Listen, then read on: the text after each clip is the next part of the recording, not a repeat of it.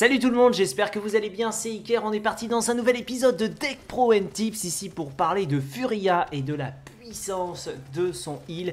Quel va être le deck utilisé par les pros, quelle va être la légendaire préférée, ça sera sans doute bienveillance avec ce deck.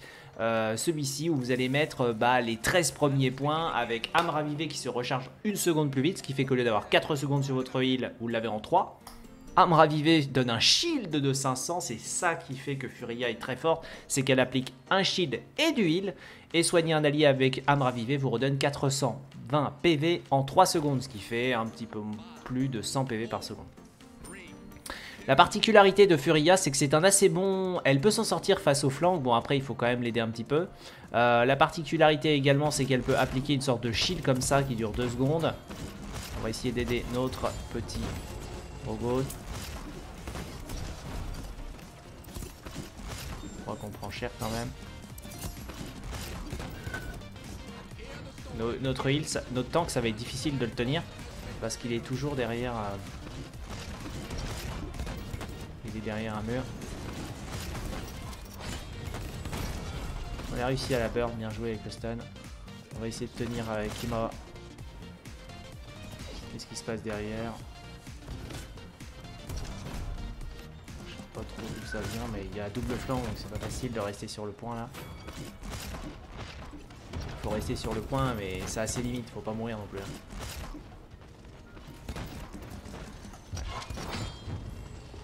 Le problème c'est que ça a ses grosses limites quoi. Ouais, c'est difficile de rester sur le point. C'est difficile la casu en tant que healer parce que, bien évidemment, je peux pas rester en heal parce qu'ils n'ont pas chopé ce balcon, chopé la gauche de la map. Donc, ce qui fait qu'ils arrivent facilement à récupérer une nouvelle fois la zone et à se mettre bien.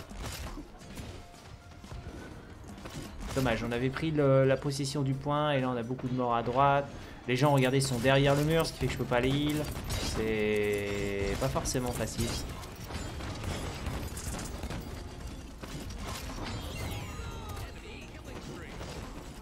C'est mort. Non, putain, il prend tellement cher que j'ai même pas le temps de le heal en 3 secondes.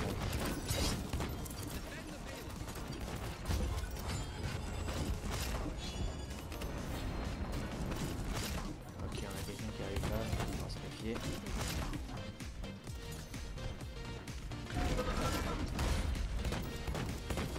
Essaye de toucher là, possible.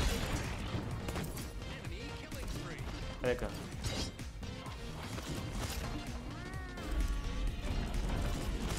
J'ai eu le can, je pense. Ouais, ça.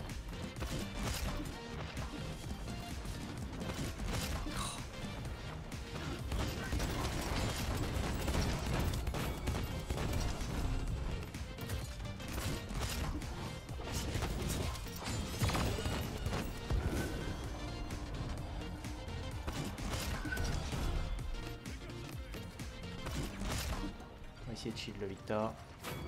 On va essayer de heal le can. À cette distance, je ne peux pas. Voilà, la distance maximum du heal de Furia. Vous venez de le voir. Il faut que je heal le Victor.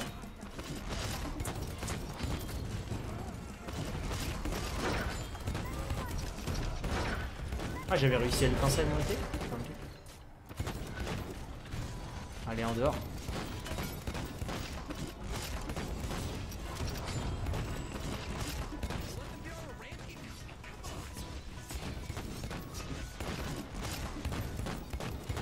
Faut que je monte.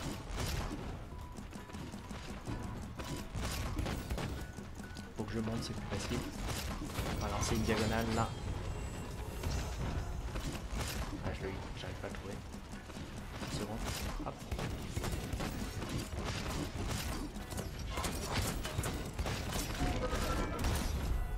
Attention, on va pas mourir.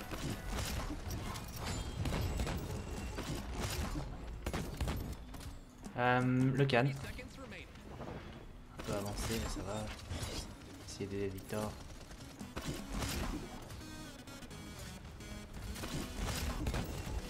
Hop. Bon, concentré, hein. Cette game, elle est tendue. On joue avec un master, hein. Kima, il est master, je crois, enfin.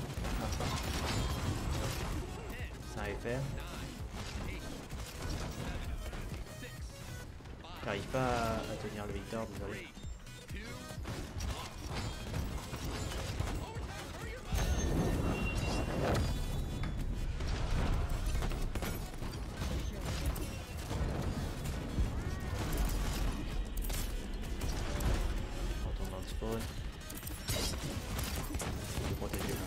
pas facile. Ah bah ça tire.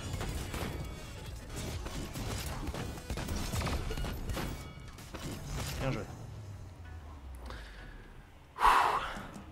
Je peux vous assurer que là c'est coton hein. C'est coton, on a tenu, GG les gars. C'était beau. C'est ça qu'on veut. Mais c'est pas facile. Pas facile. On va voir comment ça se passe sur le deuxième round. Je sais pas s'ils ont claqué beaucoup d'ulti par contre.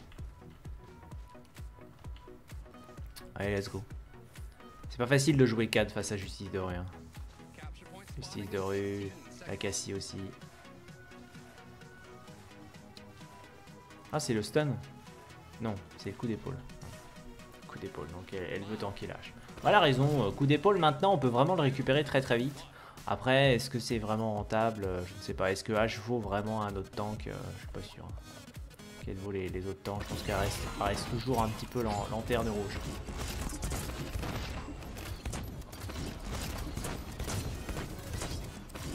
Il se prend il se prend des... Bah, on tient pas, c'est normal, t'es tout seul. On va aller reculer. Ah, j'ai rien acheté.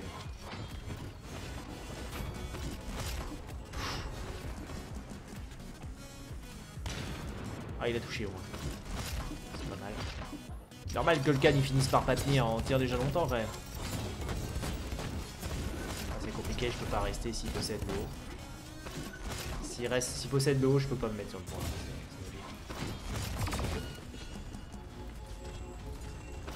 On va essayer d'avoir de la régène. Oh, on a réussi à sécuriser l'équipe pour protéger. Pourquoi le heal est pas passé? Des fois le heal est chelou sur ce perso. On va se le cacher, mais... Je pense qu'il s'était pris à moins 75% de heal de la part de Cassie. Là, on peut être sur le point puisqu'on a vraiment pris la domination du nombre de personnes. Le petit saut contre le mur pour pouvoir continuer de caper et pouvoir envoyer des heals très loin. Ok.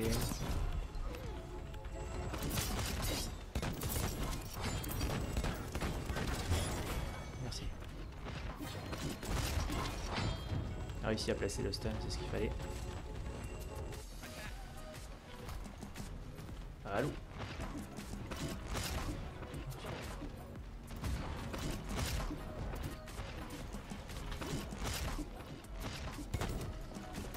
Merde.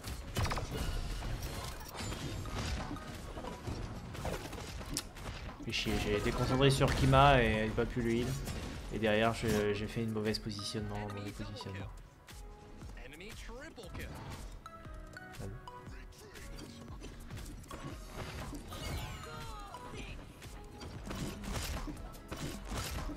Des fois l'animation est chelou de ce sort parce qu'il parce qu'on le voit le début de l'animation mais elle ne se fait pas en entier. C'est vrai que c'est assez chelou. Là pareil, voilà. Alors entre un tank mi-life ou un low carry, il vaut mieux heal un low carry. C'est pas facile hein, de heal tout le monde. On essaye.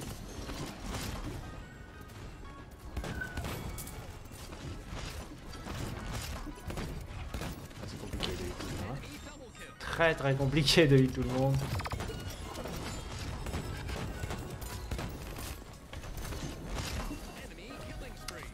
Très compliqué de heal tout le monde.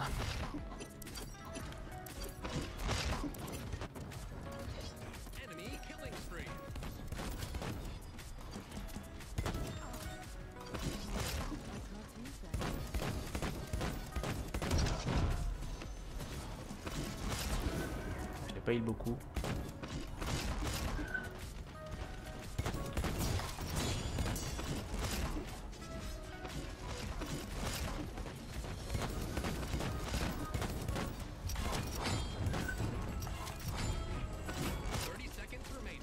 On a réussi à tuer la Furia, faut qu'on continue.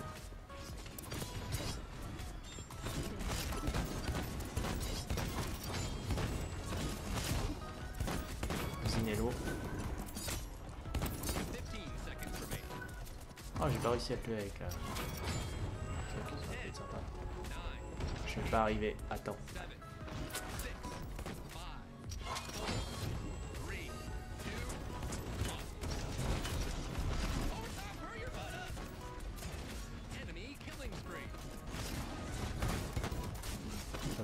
bien le... Oh, il prend trop de kills, il est pas assez focus.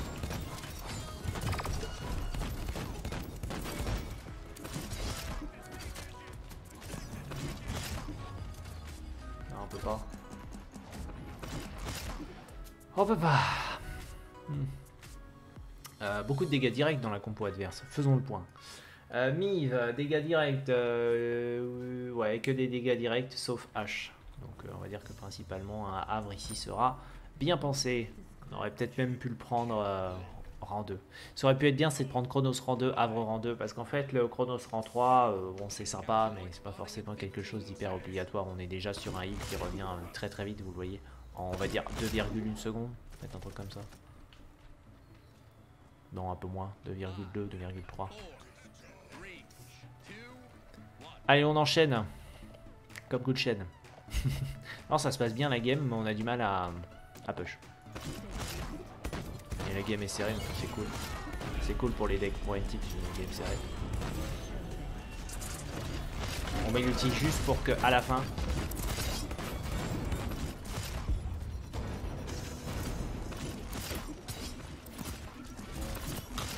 Ah, j'ai chié trop tard. Je vais la mini, bien joué.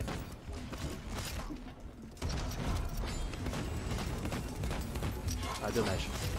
Putain, si on avait touché l'âge et que ça avait permis au Drogon de faire le kill, ça aurait vraiment été sympa.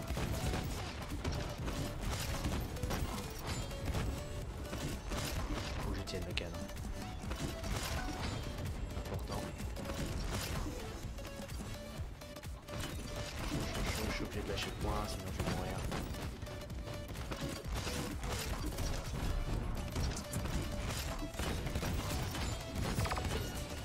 On m'avait laissé complètement tomber. Là je peux pas passer par l'escalier parce qu'il y a Mive et je peux pas passer par là parce qu'il y avait du monde. On peut encore recaper le point. Pour rien lâcher. Je vais le canne en premier parce que c'est le tank. Faut qu'il y aille le canne.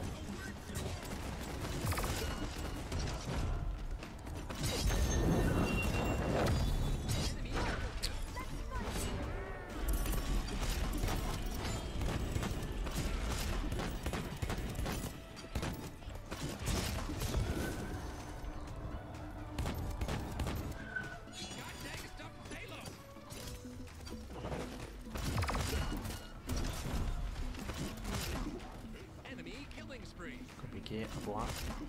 Bon bah ils ont réussi à reprendre mais n'arrive pas à être assez playmaker avec le perso. Moi je vois beaucoup plus comme ça en permanence. Beaucoup plus orienté DPS. Surtout avec le temps. On sait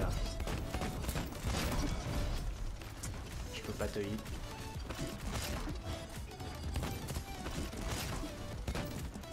Sur la gauche, c'est risqué.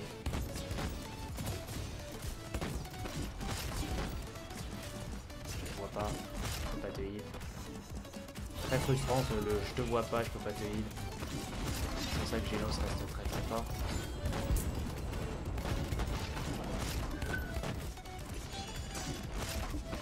On fait un pour un, donc ça va. Iker ça a avancé, il va se faire burst.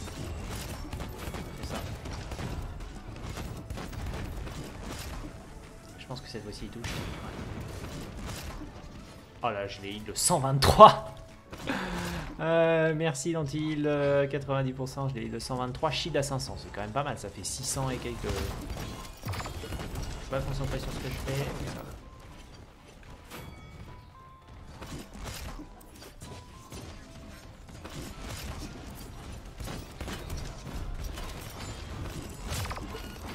Moi je prends du pop de mille.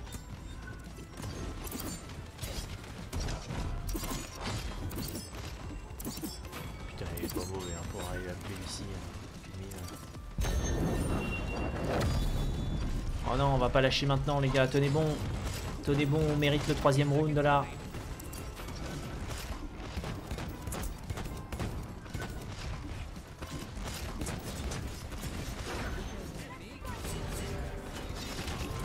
Oh, on va perdre. Je pense que ça aura quand même été une très bonne game, mais pas suffisante pour carry. Je suis dégoûté, je n'arrive pas à vous faire un deck pro and tips où je gagne. C'est un truc de malade, je n'y arrive pas. Ça fait 2-3 heures que j'essaye. J'y arrive absolument pas. C'est un truc de ouf, je suis tout le temps du mauvais côté. Alors c'est vrai que c'est un petit peu frustrant d'être tout le temps du mauvais côté. Donc que voulez-vous, c'est le jeu ma pauvre Lucette. Je pense qu'on a fait quand même une bonne game avec Furia. On va voir les stats. On va pouvoir comparer avec les stats adverses, etc. Mais je pense qu'on a essayé de heal les bonnes personnes au bon moment. On a essayé de DPS. C'est vrai qu'on n'était peut-être pas en DPS constant possible. Mais on a fait 37k de DPS. Au niveau du heal, on est à 140 000. Shield 37 000. Donc plutôt une bonne game. Mais pas du tout suffisante pour carry. Que voulez-vous? C'est le jeu ma pauvre Lucette. Je pense qu'on s'en est plutôt bien sorti. Ça montre quand même la force du personnage. Bon, même si c'est compliqué de voir puisqu'on est, on est Furia contre Furia. Elle a fait plus de DPS que moi. Alors je sais pas comment elle se démerde. Moi je peux pas en fait. Je suis face à un Zil, une Mive. C'est trop difficile pour moi d'aller faire plus de dégâts. J'ai vraiment du mal. En fait, il y avait quelqu'un qui m'a dit ah, donc d'en bas tu joues de manière trop safe. C'était dans la vidéo de la vidéo fun où j'avais fait une ranked. Mais c'est qu'en fait, si je me positionne plus agressivement, je meurs beaucoup plus. J'arrive pas à infliger plus de dégâts. Après 33 000, c'est pas non plus mauvais. Hein. Si j'étais à 10 000, ça serait vraiment pas ouf.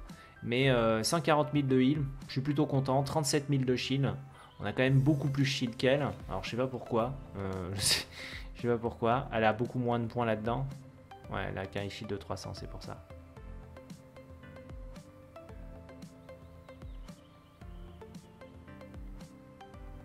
Je suis pas hyper fan de son deck. Je préfère le mien. Je préfère le mien. Donc voici un épisode de Deck Pro and Tips de Furia. Et bah voilà comment je vous conseille de la jouer. Après, frappe ardente, ça se spamme pas trop quand vous jouez contre deux flancs. Parce que va falloir la garder quand ils vont vous attaquer. Parce que bah, ça fait très très mal la frappe ardente. Si on arrive à placer une frappe ardente sur une Mive, on peut quasiment la 1 vs 1 avec une Furia. Pareil pour un Zin.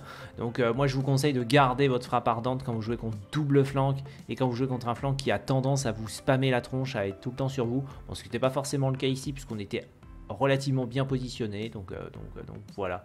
Mais pas facile, on a essayé de tenir le can, mais il est quand même mort 12 fois. Bon, il est mort 12 fois, donc ça va, on l'a quand même tenu. S'il était mort 25 fois et que mes alliés étaient morts 12 fois, ça voudrait dire qu'on l'aurait peut-être un petit peu trop abandonné. Donc voilà. Après, le can, est-ce qu'il a revivifié? Ouais, il prend revivifié très très très tard. Ce qui n'est pas un bon choix quand vous êtes en solo tank. Quand vous êtes en solo tank, c'est pas trop à vous d'appliquer côté risé parce que vous avez 3 DPS. Donc eux vont partir sur le côté risé. Donc vous prenez pas la tête. Solo tank veut dire vous prenez les items pour que vous, la game se passe, vous mourriez pas trop. Havre, revivifié, cavalier pour revenir vite sur le point. Ne prenez pas côté risé quand vous êtes solo tank. C'est pas forcément votre rôle à vous. Tout simplement, voilà. C'est à peu près tout ce que je pouvais vous dire. Alors, quel deck je joue moi? Je vous montre le deck que j'utilise et qui est pour moi le deck actuel de Furia Heal. Âme ravivée se recharge 1 seconde plus vite. Vous avez 50 PV supplémentaires. Chaque attaque de funérailles réduit le temps de recharge de frappe ardente, ce qui permet en fait de récupérer la frappe ardente plus souvent. La frappe ardente qui est une bonne arme contre les flancs, une bonne arme offensive aussi contre un tank qui vous rush, etc. Ça peut être, c'est vraiment correct.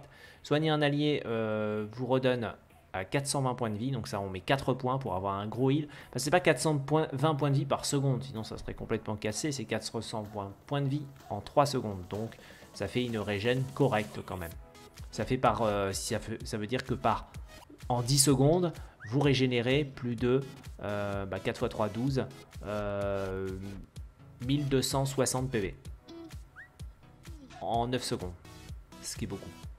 Voilà, parce que vous allez réussir à appliquer votre âme ravivée sur quelqu'un.